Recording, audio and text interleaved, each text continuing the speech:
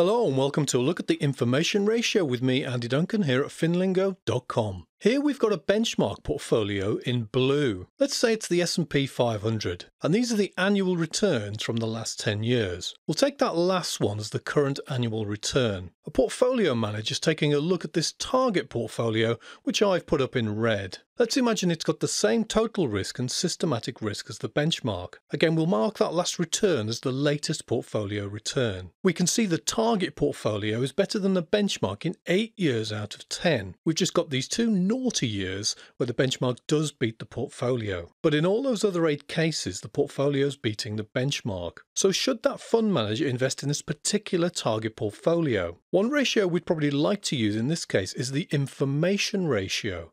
But we need to get through some terminology first. The difference between the portfolio and the benchmark is called the active return. You might also know it as Jensen's alpha, but we'll get to that in another video. The standard deviation of all these active returns is called the tracking error. Once we've got a tracking error, we can now calculate the information ratio. So this is the portfolio return minus the benchmark return divided by that tracking error. And what it tells us is basically how much active return we can expect for a particular level of tracking risk against that target benchmark. The higher the result, the better in most cases. Let's move these figures then over to a cunning spreadsheet. Let's see if we can figure out the information ratio. Normally you'll just get supplied with a tracking error, but for fun, we're going to work it out. The first thing we do is to take every benchmark return away from every portfolio return. This gets the active return for each pair. We then find out the average active return over all 10 pairs. Once we've got the average, we take this away from every single actual active return, then we square this result. We then add up all the squares. We divide this sum by 10, the number of pairs,